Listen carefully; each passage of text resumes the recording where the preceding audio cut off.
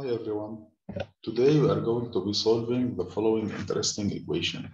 Sine of pi over 8 sine squared x plus integer part of square root of 1 minus cosine to x equals to 3 over 2. We want to find the solution of this equation that belongs to the interval pi over 3 to 5 pi over 6. First step, we will simplify the term in the integer part function. So 1 minus cosine to x equals to 1 minus into cosine to x is 1 minus 2 sine squared x. And so 1 minus cosine to x equals 1 minus 1 plus 2 sine squared x. So cancelling 1 and minus 1, we get 2 sine squared x.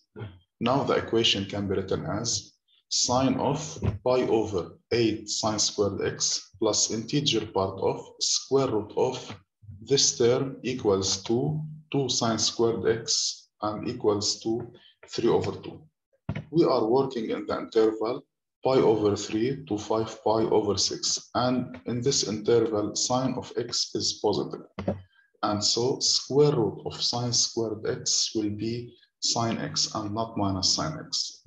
Then the equation equals to sine of pi over 8 sine squared x plus integer part of square root 2 multiplied by sine x equals to 3 over 2. Now we can solve the equation. We are working with the interval pi over 3 into 5 pi over 6. Now to make the solving more easier, we have to split this interval into two intervals, which are from pi over 3 to 3 pi over 4, and from 3 pi over 4 to 5 pi over 6. Now for every x belongs to the interval pi over 3 to 3 pi over 4, the values of sine x will be between square root 2 over 2 and 1. Now multiplying by radical 2, this interval becomes 1 to radical 2. And so for every x belongs to pi over 3, 3 pi over 4, square root 2 multiplied by sine x belongs to 1 and radical 2. These numbers are 1, 1.01, 1.1, 1.2, etc. to square root of 2. And so the integer part of any number in this interval will be 1. And so for every x belongs to this interval, the integer part of square root 2 multiplied by sine x will be 1. So now we have this quantity is 1 in this interval. For the second interval, we have for every x belongs to 3 pi over 4 to 5 pi over 6, the values of sine x are between half and square root 2 over 2. Similarly, multiplying by square root of 2, we have square root of 2 sine x belongs to radical 2 over 2 and 1. These numbers has an integer part of 0. And so for every x belongs to this interval, this quantity, integer part of square root 2 sine x will be 0. Now we can discuss the two cases. We will begin with the second case because it's easier. So for case 2, we have for every x belongs to this interval, the integer part of square root 2 of sine x equals to 0. Now we have our equation and we can substitute instead of this integer part 0. So the equation becomes sine of pi over 8 sine squared x plus 0 equals to 3 over 2.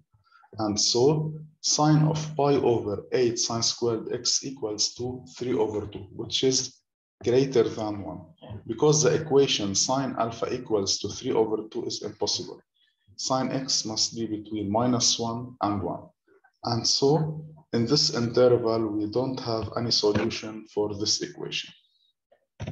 Now let's take the first case where the integer part is 1 in this interval. So we have for every x belongs to the interval from pi over 3 to 3 pi over 4, the integer part is 1. And so we have now sine of pi over 8 sine squared x plus this quantity is 1 equals to 3 over 2. So sine of pi over 8 sine squared x equals to 3 over 2 minus 1, which is half. So sine of pi over 8 sine squared x equals to 1 over 2.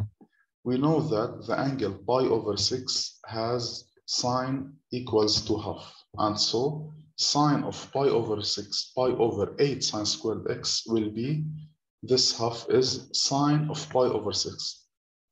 But we have to put plus 2 k pi and find if there is another solution other than pi over 6. Now let's find the bound of this term to know the solutions, if it's pi over 6 only or we have another solution.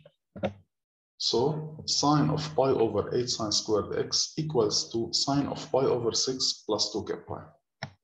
We are working with this interval, and for x belongs to this interval, we have sine x belongs to square root 2 over 2 to 1.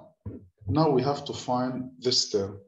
So we can flip these terms to have 1 over sine x belongs to, we can put now 1 over 1 and 1 over square root 2 over 2, which is square root of 2. Now squaring, we will get 1 over sine square x belongs to 1 squared and 1 and square root of 2 squared, which is 2. Now we can multiply by pi over 8 to get pi over 8 sine squared x belongs to 1 multiplied by pi over 8, which is pi over 8, and 2 multiplied by pi over 8, which is pi over 4.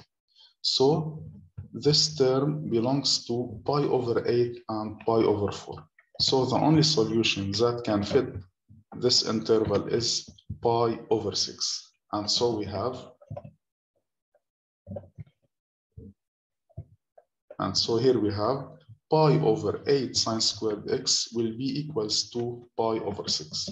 So pi over 8 sine squared x equals to pi over 6. We can cancel out pi and pi to get now 8 sine squared x equals to 6. And so sine squared x will be 6 over 8 and it's equal to 3 over 4. So sine squared x equals to 3 over 4. And so we can write sine x equals to plus or minus square root of 3 over 2. But sine x belongs to square root of 2 over 2 to 1, which is positive. And so we can take sine x equals to square root of 3 over 2. The angle which have a sine equals to square root over 2 is equals to pi over 3. And so we can write sine of x equals to sine of pi over 3 plus 2 k pi. But we are working in this interval from pi over 3 to 3 pi over 4, and so the only solution is pi over 3.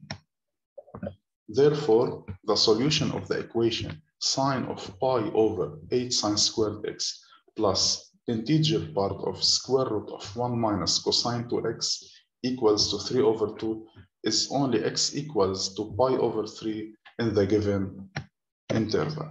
That's all for now. Thank you for watching.